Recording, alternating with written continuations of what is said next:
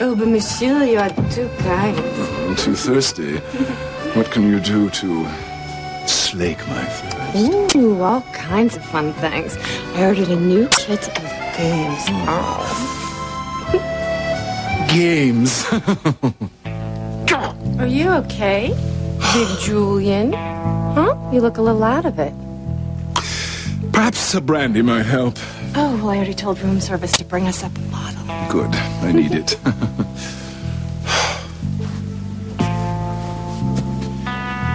My father is disinheriting me. How come? Oh, well, you may ask, as I've asked myself the same thing 1,000 times since that horrid night on that prom boat. One thing I know for sure, though, Ivy's to blame. She got me on that boat that led directly to Father turning against me.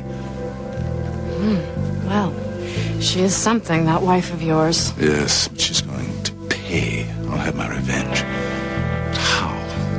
How do I uncover Ivy's secrets? I can't believe your father is turning against you. Not his. Has. It's a fait accompli.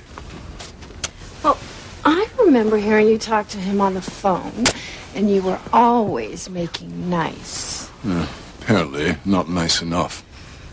He's really serious about disinheriting you. Wow. Well put. It's a definite wow. I'll be tossed aside like so much rubbish and Ethan put in my place. Well, you really can't talk to him? Not right now. I'll just have to ride it out. In the meantime, there's sweet Ivy. She's going to pay for setting this into motion. She's been up to something for months now. What it is, I just haven't been able to put my finger on it. Not yet. But I will. Have you looked through her papers? What papers? The ones she keeps locked up in her attaché case.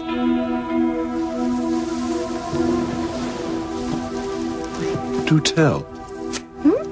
They're stashed away in her room. A locked attaché case. What makes you think there's something incriminating inside?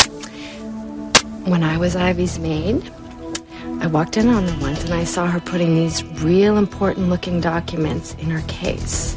And when she found out that I'd gotten a look, she was so mad.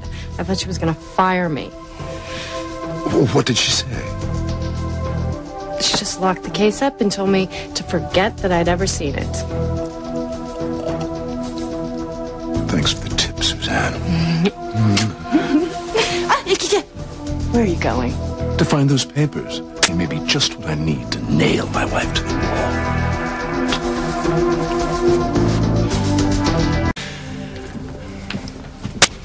Well, Father. There they are, the lovebirds. Have you seen Ivy? Yes, earlier she was taking a walk in the park. Good.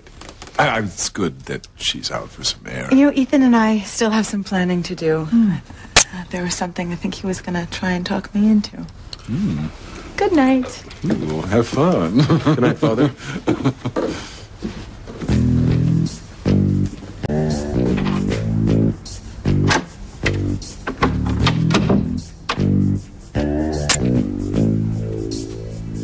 All right, Ivy, where is it?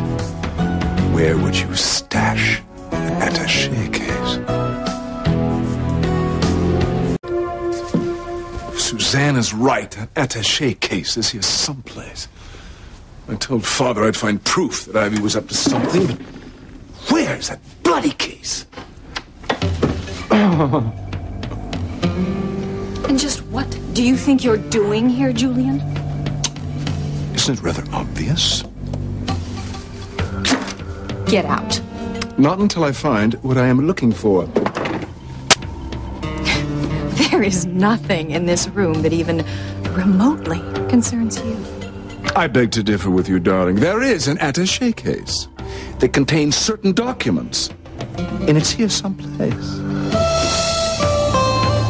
Where's the case, Ivy? Why have you been hiding it all these years?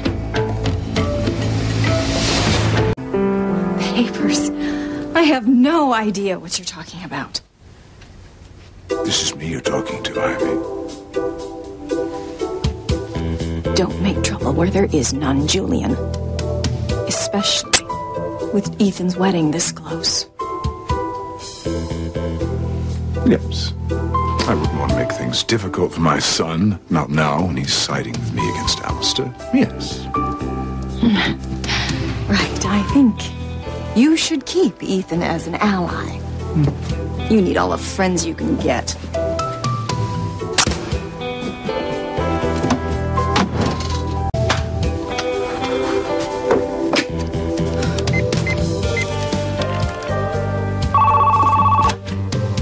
Hello?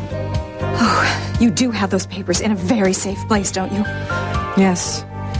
They're in a safe place. They're locked in the attaché case. Nobody will ever know that Ethan is Sam Bennett's son. If Julian were to find that attaché case, everything would be lost. Susanna's right. There are papers.